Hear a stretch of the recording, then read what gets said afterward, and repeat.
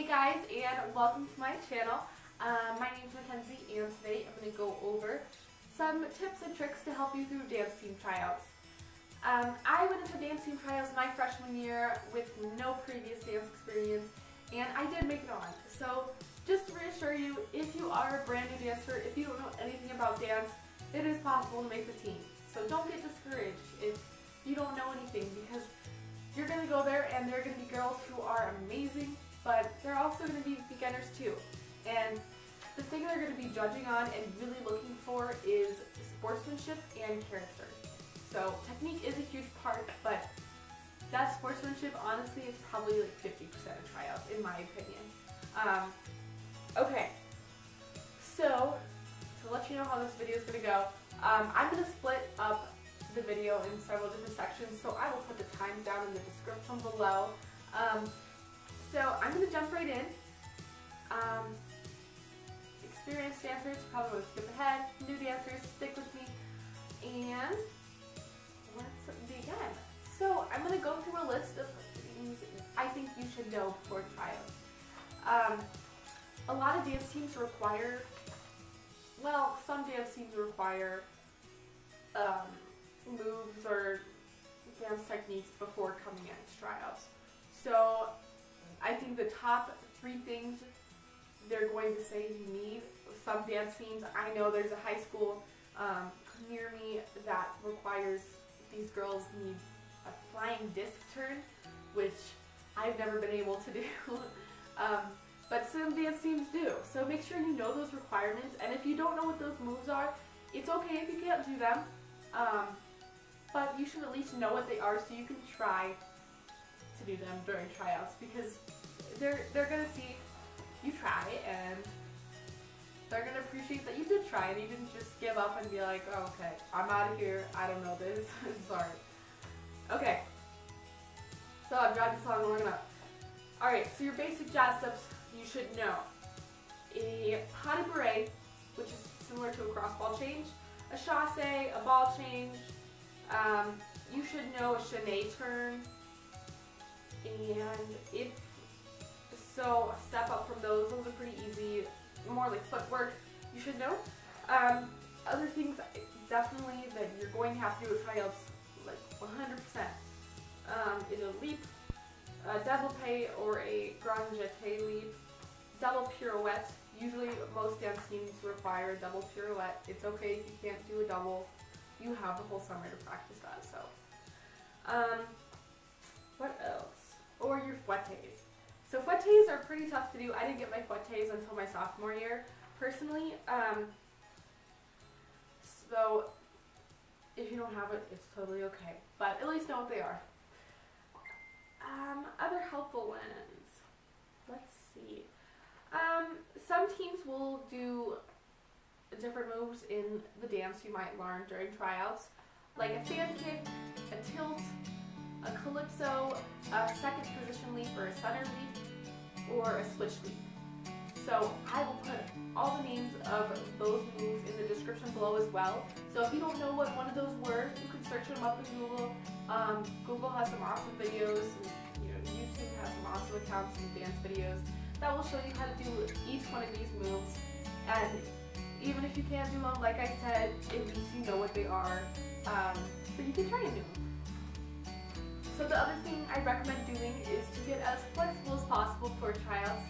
I don't believe during dance team tryouts I had to show them my splits.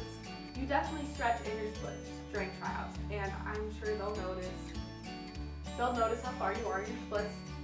But again, you're going to have the whole summer to stretch and practice your splits and turns and all that kind of stuff if you need to. So your splits is probably your main goal for dance team, and there are other YouTube videos as well that can show you stretching techniques for your splits that I would search up as well.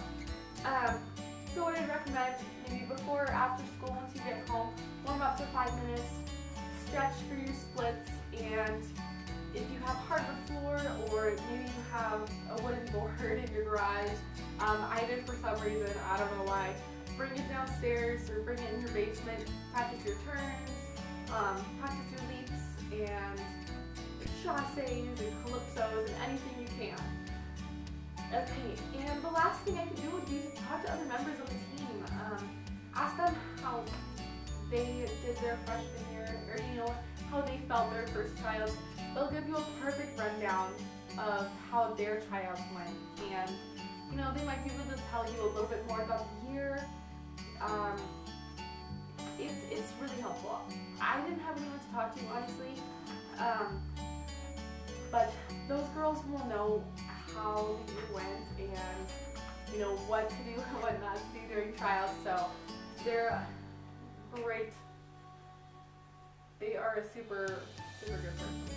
Oh, I can't talk today. Okay, we're gonna move on. So those are your basic things you should know before tryouts: the dance techniques, dance moves. Get flexible and talk to other girls to get a little more insight on the team and what they're wanting to see from tryouts.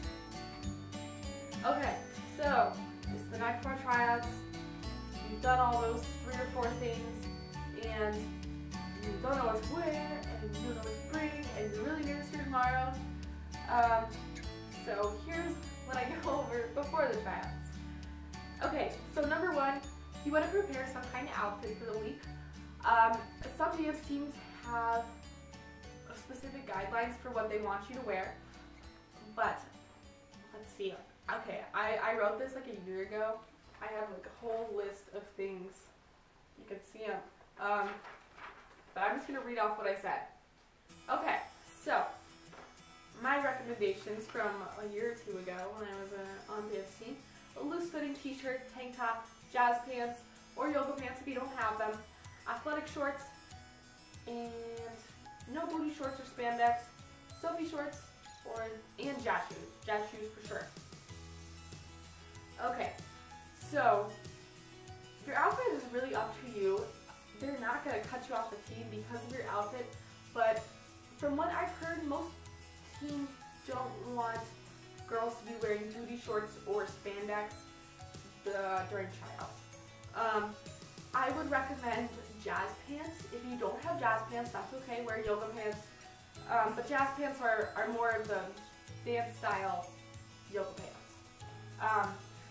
And then, yeah, any kind of loose-fitting t-shirt. So you can wear a basic cotton tee. I'm wearing one today. Or you can wear, a tank top, a cool flowy tank top. But don't wear anything too distracting. Don't come in like a sparkly, fancy bandeau, because it's not a fashion competition. They just want to see how you work along with the other girls and how well you can dance. And definitely bring jazz shoes. If you don't have jazz shoes, I don't know, I'm guessing you could bring sneakers. I think sneakers would be fine if you don't have jazz shoes. But if you are a dancer before and you're wondering, like, should I wear foot undies or socks or any other kind of thing, wear jazz shoes. They're not going to slip across the gym floor, whereas some of the shoes, at least I've experienced, do. Like, you don't want to show up in these really cool socks you have, but oh my god, they slip across the entire gym room floor, and now you can't dance the whole day because you're slipping everywhere. So just wear jazz shoes. They're easy, and they're going to be just your go-to shoe during dance team. That's usually what you wear during your dances, during assemblies and competitions. Have your hair up and out of your face. I wouldn't recommend even putting it down. I would recommend just a basic ponytail. If you want to spice it up, add some character. You could add in a braid right here or something fun, maybe a ribbon. But like I said again, it's not a fashion show. They just don't want your hair in your face when you're trying to dance, because I mean, even being the dancer, it is really annoying when your braid is like smacking you in the face every time you try and turn. So you want to eat a good breakfast or lunch whenever tryouts are. Don't starve yourself during the day. I don't know, I've never seen girls do that before, but it's not going to matter what you eat before, but you want to have some good food in you. You want to be drinking water throughout the day, because you don't want to get dizzy or tired during tryouts, because tryouts can be pretty tough and pretty tiring. I think I was sore the next day after my dance team tryouts. And last thing, bring a water bottle and extra hair ties and bobby pins just in case your hair falls out, if your hair tie breaks, or if any other girl's hair tie breaks. It's really nice to have someone there who can lend you a hair tie. And for sure bring a water bottle, like I said. You can even bring a snack if you want to, but don't be snacking in between, you know, in between tryouts. Very notice, because they're going to notice that, and that's not professional. If you have all that knowledge before the tryouts, if you're prepared, you've got an awesome outfit, and all that kind of stuff, you're going to be prepared. And all you can do now is go to tryouts, be nice and friendly, try your hardest, and see what happens. So, last thing I have is a little segment for during the tryouts. If you want to skip ahead, you totally can. I might have some extra things at the end of this video. But I'm just going to go into it. So number one, I have 12 tips before the tryouts. 12 quick tips. I might have already covered some of them in the video. You can skip ahead if you want. You're not going to miss much. So, number one. So, like I said before the tryouts, you want to be prepared. So, I don't think I need to go over that again. Just know everything you can. Know what tryouts are, obviously. Don't come running in late from working out at the gym, or don't come talking on your cell phone, and just be prepared. Show up 5 minutes early, stretch a little bit, talk to the other girls. It'll be totally fun. Number two, I sort of talked about this already, but show up on time early. A lot of dance team teachers, well, at least my dance team teacher was like 5 minutes early is on time. So if you're 4 minutes early, you are late. You're literally late. So even if you're the first girl there, be at least 5 minutes early, just so you can settle in, set your bag down, stretch something you want to, anything you want to get done before tryouts. They're going to notice that you got there early, and they're going to be impressed. Number three, be nice, say hello to all the girls trying out. No one likes the girl who thinks they're better than them and doesn't talk to anyone, and if that makes sense. When I went into dance team, I was this little freshman who wasn't too popular, and the only person I talked to was my old best friend from 5th grade. And she was so nice to me, and the other freshmen were nice to me too, but the upperclassmen didn't really make an effort to talk to me at all. So if you are an upperclassman coming into tryouts, just make sure to be friendly to everyone, even though you're an upperclassman. You're a senior, and this girl who's not that great at dancing is a freshman. Be nice and friendly with her, because she's probably terrified coming into these because she doesn't know what to expect. Everyone's nervous and everyone's scared. So just be as friendly as you can, and you might make your new best friend from tryouts. You never know. Okay. Number four, smile and look like you want to be here. I think this one is so important. If you've ever been in a dance class and you're learning a routine for recital or competition, the number one thing your teacher is going to tell you is either smile or have emotion. I think all dancers forget about this, but if you're that dancer who smiles the entire tryouts, they're going to notice, and that's definitely going to be like an extra step up from the girl who might have amazing technique but doesn't smile at all. What else? Yeah, so look like you want to be here. Smiling is going to do that. Don't sigh, and try not to yawn. If you're tired from staying up late for an essay night before, you can't let that stop you from, being prepared for tryouts. 5, so listen and pay attention. I think this goes without saying. Even if you have a bunch of friends going into tryouts and you want to talk to your friends, listen to your coach and try and get the most you can out of tryouts. If you miss like half of this dance step because you were talking to your friends, that puts you a step behind. So you gotta relearn it, and it just doesn't help you. So make sure to pay attention. It shows them that you care. So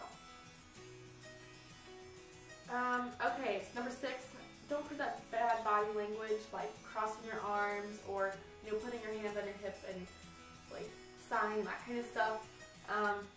It goes without saying too. It just doesn't look as good as someone who's sitting up straight and smiling and nodding when they say, "Do you understand?" So just make sure you look friendly and you look nice. Number 7, don't try and look overconfident.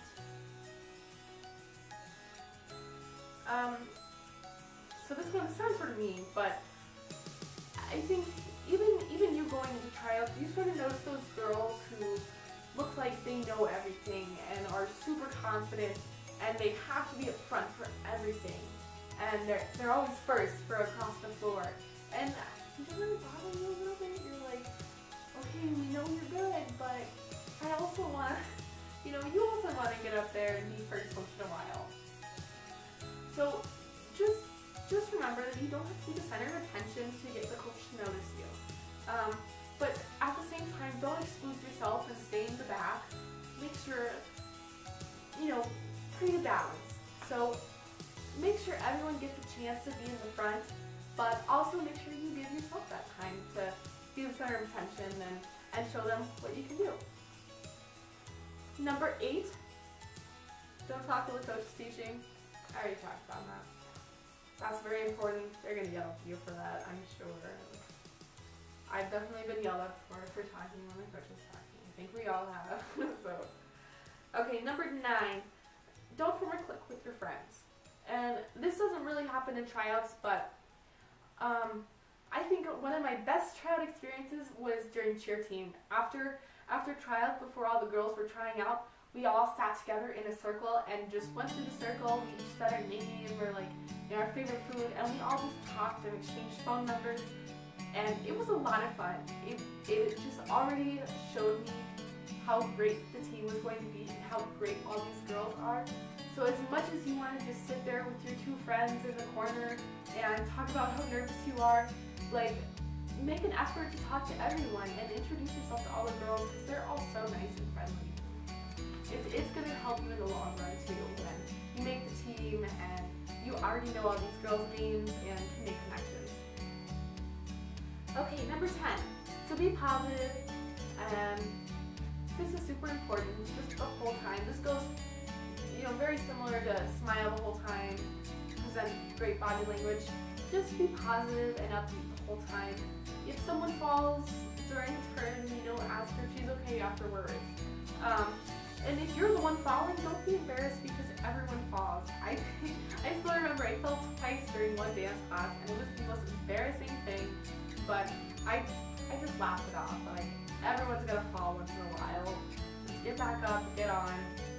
It gives everyone a good laugh. Here you go. So, okay, 11. So, like what I talked about last time, don't show that you're embarrassed. Go on. I still remember one of my dance coaches or dance teachers, one girl, every time she messed up, would make a face or, sigh. And after a while, you start to notice that, and you're like, okay, you just showed me that you messed up. If you didn't do that, I wouldn't have known you messed up. So, no matter how many times you might mess up, don't show them that, because they might not even notice. If you just smile and brush it off, they might just think oh, it was supposed to be there. So,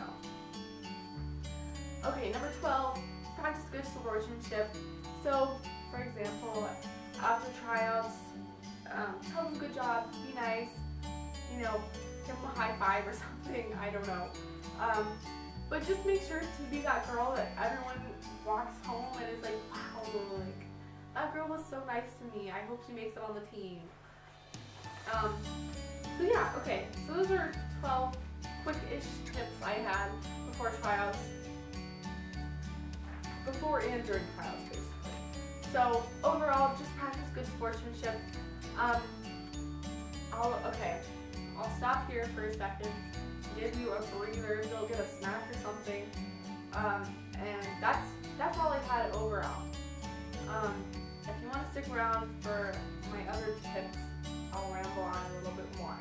But it's probably going to be a pretty long video, so I'm very sorry about that. Alright, so the last part, just my final little good luck to you. Just don't be afraid going into it. If you're a new dancer, I was too. I was in the same position, and even if you don't make it on to the team your first year, that doesn't mean like you need to stop dancing. It doesn't mean that you're a terrible dancer, that you have no talent. Like, you know, everyone who auditions is in a different spot dance-wise. So maybe you didn't get on because you didn't have those leaps.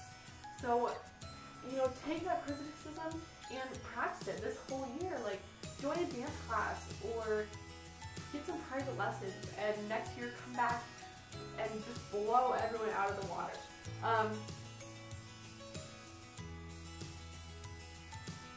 One thing I believe in is that everything happens for a reason.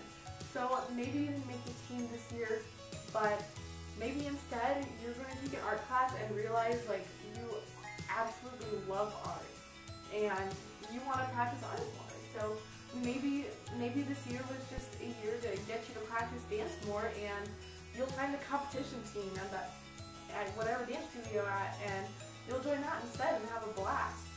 So if you make it, congratulations, you're going to have a great time. If you don't make it, it's okay. The world is not over, I promise. So the last thing I want to say is just try and make the best of, if you make a team, try and make the best of it. I struggled on my dance team for both years. Our dance team was very cliquey, and it was a bummer. I didn't feel close to a lot of the girls, except for my friends who had, you know, I had come to that team with those friends, and I stuck with them, but I didn't feel comfortable talking to the other girls. So even if you're just, you know, the little freshman on the team, like, suggest to the coach to have a team sleepover or team bonding time before practice, because it is a really good idea. And if you want to have a great year on the dance team, you want to be friends with everyone. It's so nice to have such a special connection with everyone on the team. Yeah, so that's all I have for you guys. If you want me to answer any more questions, put them in the description below. Yeah, that was a mouthful. I hope I covered everything. I hope I didn't ramble too much. But if you're trying out, good luck. You're gonna do awesome. Don't feel intimidated by the other dancers. Yeah. So I'll see you guys next week. My video is going to be a little different from this one. This one was only for dancers pretty much, but I'll do something fun next week, like 10 Netflix movies you should watch, or a beauty routine. So stay tuned, and thanks for watching. Bye!